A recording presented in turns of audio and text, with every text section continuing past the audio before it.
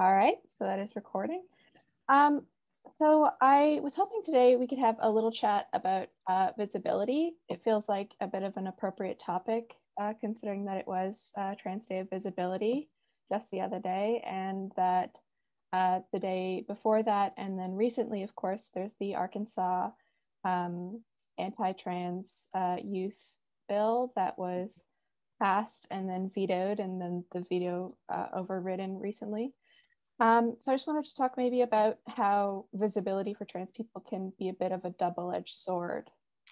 Well, I think you hit on it perfectly right there in saying it's a double-edged sword. I will just say I've been very influenced. I don't know, are you just recording audio or also video? Video as well. Yes. Video. Okay, so this book just happens to be by my chair side table, because I was teaching articles from it the other day in my class. Trapdoor, the transcultural production and the politics of visibility, and that this whole anthology is sort of organized around the idea of visibility is kind of a trap for trans people, and that part of what was driving a lot of this, or what was an inspiration for that anthology, was noticing the conjunction between what got called the transgender tipping point back in 2014, when Laverne Cox is on the cover of Time magazine and Caitlyn Jenner is having her, hot moments in the media. And that there was this sort of generally sort of celebratory sense, from liberal society, kind of like, oh, like trans, it's this thing now. It's like, welcome, new model minority to the table of social inclusion. And, tell us your story. How did you get here? And at the same time that was going on, you were seeing a dramatic increase in violence directed primarily at trans women of color, particularly Black and Indigenous trans women. And that one of the interviewees in this anthology, Miss Major, who was a prison abolitionist activist, a Stonewall veteran, somebody who'd been in the trans community and sort of in the trenches and on the front lines for a long time, I think she really nailed it when she said, what happens, like when you've got Laverne Cox on Time, or when you've got somebody like Janet Mock having a New York Times best-selling memoir, is that there is a lot of positive visibility to transness. There are transphobic people in society who see that and who don't like it and are upset about it, are resistant to it, and they don't have the ability to say, like, get to Janet Mock or Laverne Cox, right? But there's a trans woman in their neighborhood, there's somebody they see walking down the street. It's like that visibility stirs up a reaction, and that the reaction falls heavily on the least privileged, most vulnerable and precarious parts of the trans community. And so, yeah, visibility is good for whom, Yes. And then, but the other thing that I see right now in culture is, I think trans people have a story that we can tell, in some ways about ourselves to other people, but to basically say, look, as a trans person, I have figured something out, which is that real change is actually possible. You can do things that make yourself and the world around you different. And these things can scale, they can get bigger.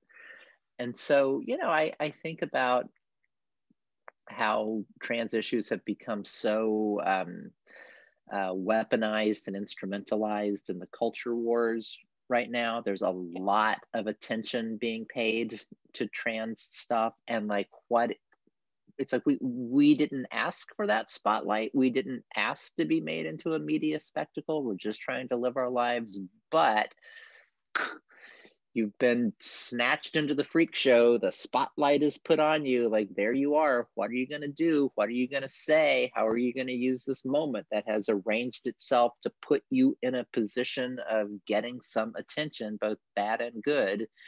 And what do you say? And it's like, and I said, like, I think we need to use that attention, that visibility as trans people to basically say, this isn't about what you think it's about. This isn't just about, I always felt like I was a girl. This is about saying real change is possible. You can do pragmatic things that are within your reach to like make your life different. And if we all get together and make our lives different together, like a different future is in fact possible.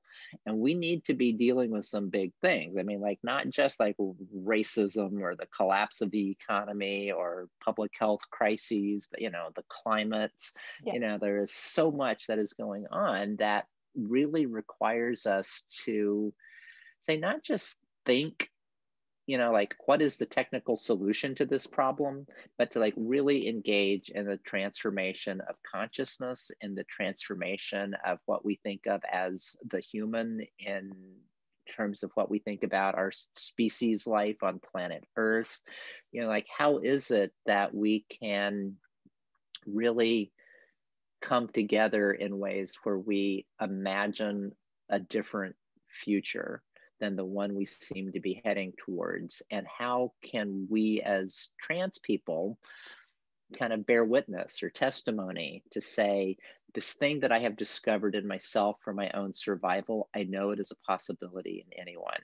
You know, I know that we all have a capacity for transformative change. Let's get busy, y'all.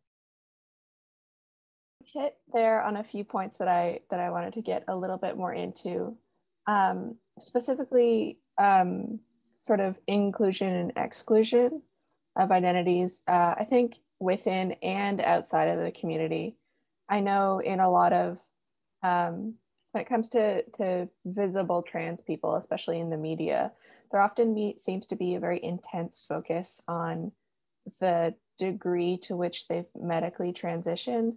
And I know for myself, at least in my experience in the trans community, there is also within the trans community, you know, people who think that it's sort of a requirement, like there's a medical requirement of medicalized dysphoria, like diagnosed dysphoria, in order to truly be trans, whatever that means. So I just, if you had any thoughts about sort of like why that's become such a fixture of exclusion and inclusion.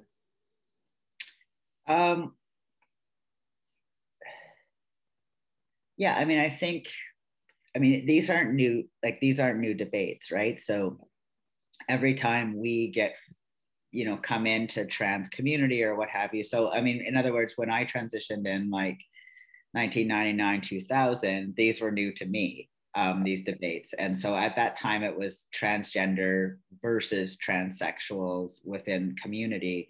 However, that wasn't the first time that debate had occurred either. And so part of the emphasis, I think, on medicalization has been, this is borrowing from the work of Vivian Namaste, the historical erasure of trans people, but more particularly transsexual people. And so, you know, the necessity to raise awareness of those who, you know, identify as, you know, the sex opposite to who they have been assigned at birth, and then seeking medical intervention is very important. And so I think part of the way that the media focuses on this has been through decades of transsexual people trying to advocate for access to this.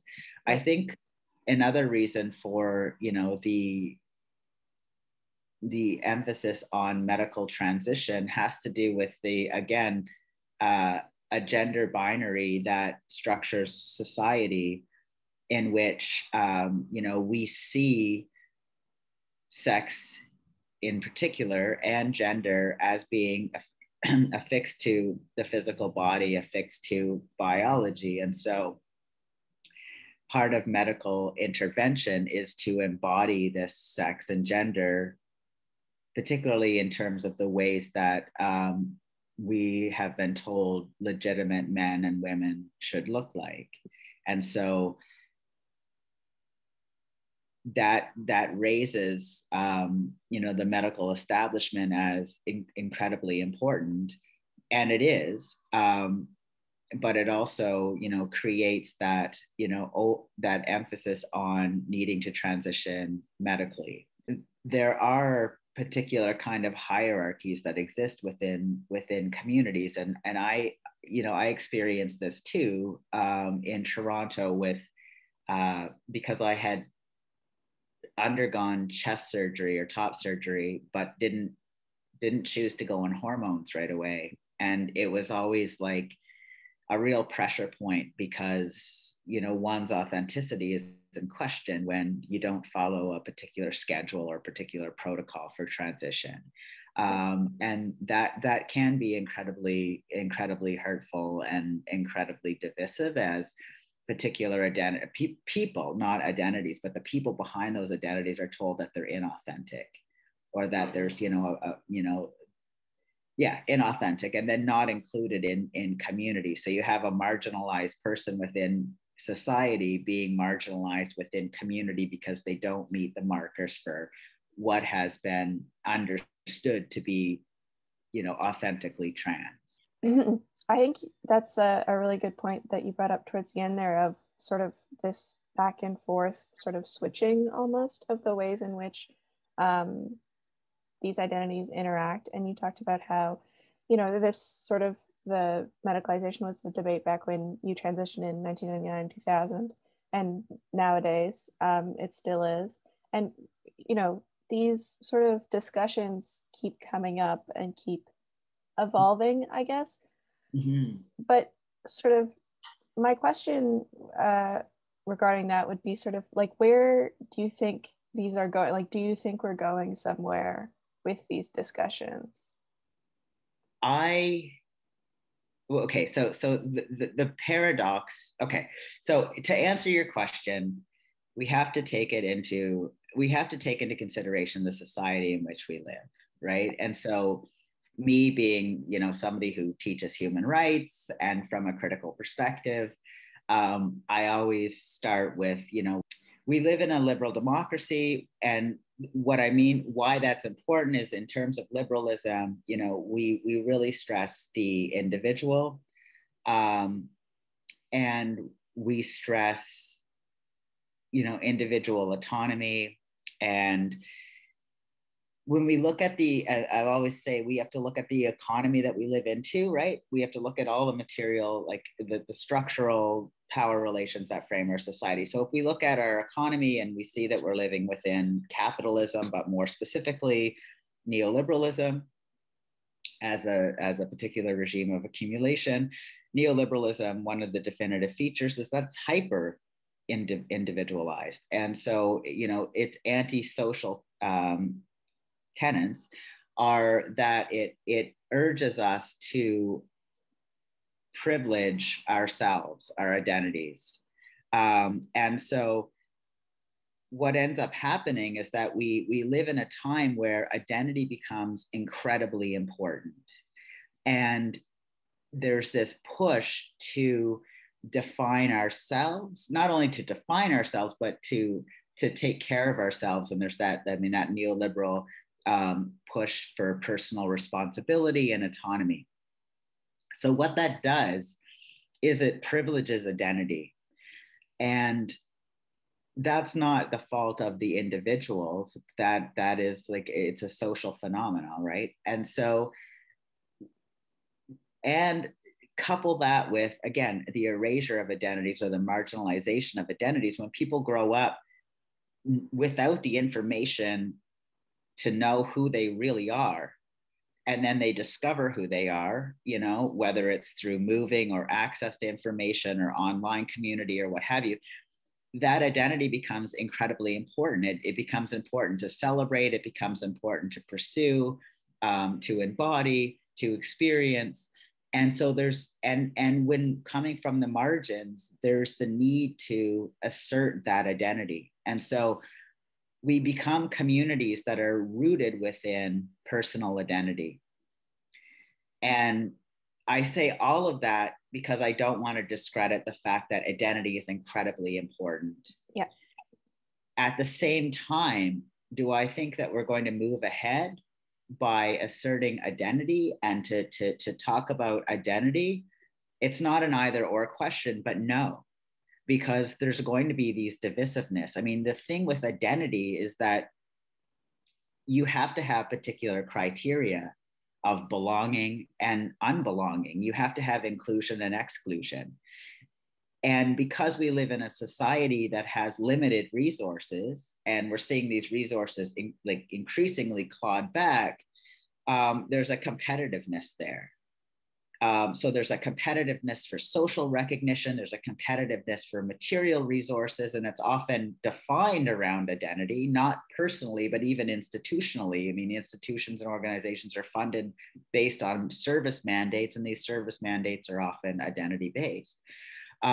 So you have this, you know, setup of competition, and I don't think that we're going to get further ahead by asserting identity and education of identity. I think we get further ahead when, as a community, we start to define issues, political issues that we have in common, and what we want. Like, what do we want for the world that we live in, and what issues do we have, and how can we then tackle those issues?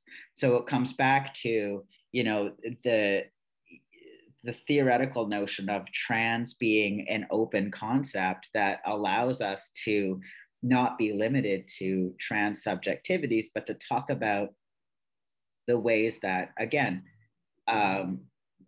colonialism is built into these definitions of trans. So if we look at that, for instance, and we look in our community, how integrated are two-spirit people in trans communities when trans in and of itself is a Western colonial concept? That its very definition is rooted in the gender binary.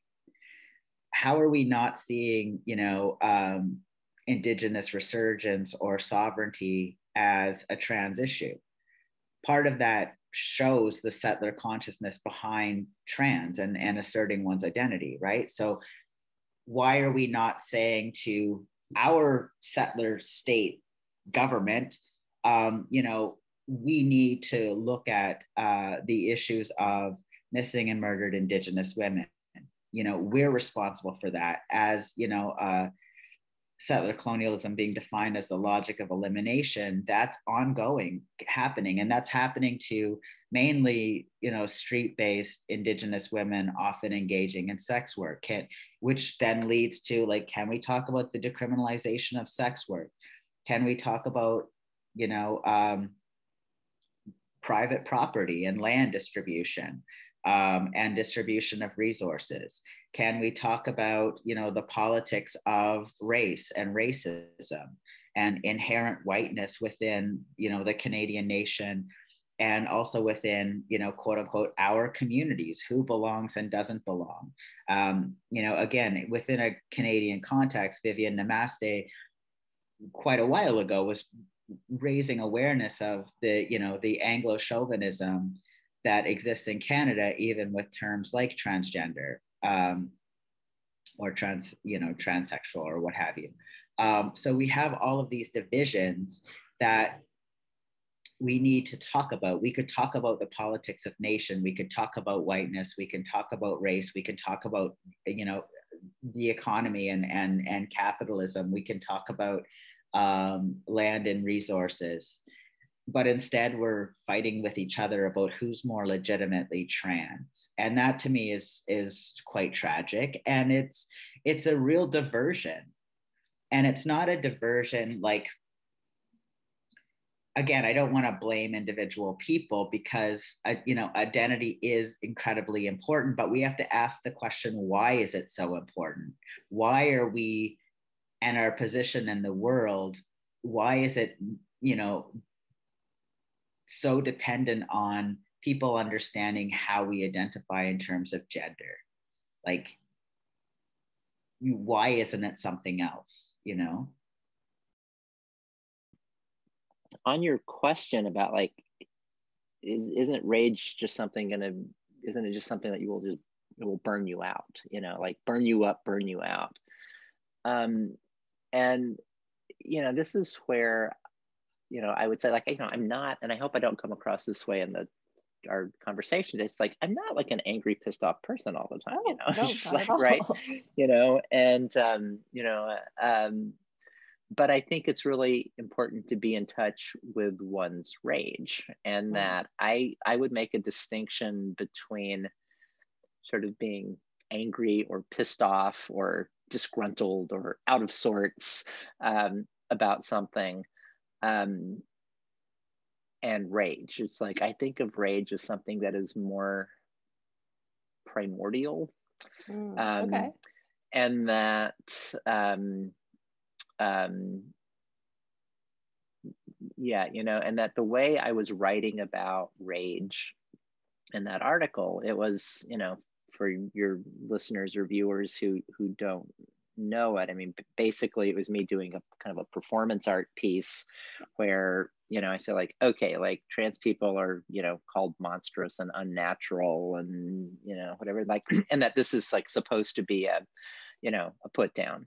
And so we're like, okay, like, you're putting that on me, like, let me put that on, wear it back at you, so to speak. And and that the point I was making was, like, as a trans woman, it's like, there is a way that I do identify with Frankenstein's monster, in the sense of, like, mine is a body, like, torn apart and sewn together again in a shape other than the one, it was born with. I have become an assemblage of, incongruous parts. And so, I kind of read the Frankenstein monster from a trans perspective, but, I write about the rage of the monster in Mary Shelley's novel, that it is basically enraged at being alive, but being made alive in a way that excludes it and throws it out of, like, the order of creation and being and nature. And so, like, for me, like, that's a very, like, trans and queer way of thinking. It's like, no, it's like, I exist, I am here, like, I am like this, I am part of being. And so, like, there's got to be this way that how, let's call it the dominant culture, the cis het world, the heteronormative world, whatever you want to call it, there's a construction of nature, the normal, the possible, of ontology that is actually false, because if it can't accommodate my actual presence, it's like, it's wrong, because here I am, just like, right. And so, like, the being of the trans monster, it's like, is this challenge to the way that dominant culture imagines reality to exist. And that can be scary, right? Scary for people who are invested in a particular notion of the real and of nature. And that, but like, that experience of power attempting to make you not exist because it doesn't imagine the possibility of your existence, and your very being is an affront to the ordering of the world. It's like, that is rage, right?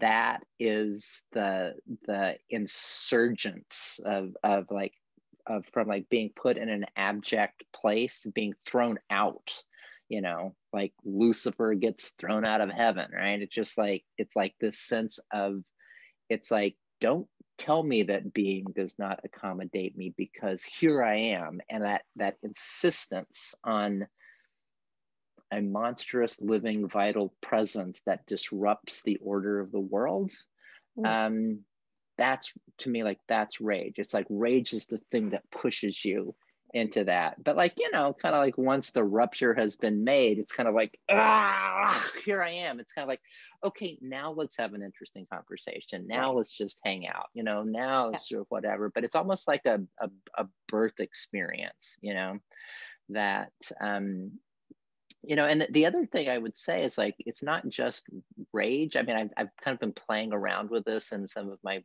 public talks recently, of saying, like, well, maybe we could think about what I was talking about there as a non-binary affect. You know, it's like, it's not just rage, it's also joy. You know, it's just like, I like the joy of existence. It's like, it's a celebration of being. It's like, there's something just, you know, exquisite about existing, you know. And so, like, both like that sense of deep pleasure and joy and awe at just being, you know, that is denied, suppressed, power works to eliminate it. It's like the rage is connected to the effacement of the joy, right? And so it's like, it's both at the same time. It's like, it hurts to be alive and it's beautiful to be alive. Both, right? Absolutely. And so, yes. For me, it's like, rage isn't just the being pissed off. It's about like accessing like that really primordial state of affect that it like puts your present moment in contact with the, you know, the, what I think of as like the groundlessness of being, you know, the void, you know, that we all come from, you know, the thing that the space that pre-exists whatever is in it, you know, like that primordial, you know, like if you're gonna read Genesis, you know, it's like the, you know, you've got the wind moving across the surface of the waters over the face of the deep, you know, like it's that abyss, you know, it's like it's the abyss erupting into the quotidian. Like that for me is transgender rage, you know. And so I don't see it as something that depletes me. I see it more like, you know, if we're going to talk about mythology, it's like, you know, when like the titans are fighting each other, it's like, you know, it's like when you touch the ground, it's like it actually, you know, makes you stronger, you know, like the titan gets thrown down and pinned, it's like they touch the body of the earth and it renews their strength, you know. And so for me, like that sense of trans rage is about not finding strength by becoming grounded in something, but finding one's strength by surrendering to the groundlessness of being that we all emerge from. And you know, it's like a dark passage. It's like it's a falling into unrepresentability, you know, into an unbecoming that then kind of insurgently comes back into the order of things. So it doesn't wear me out at all. It's enlivening, you know, like that's where, you know, that's actually where that article ends. It's like, you know, may you find the enlivening power of darkness, you know, within yourself. And may you.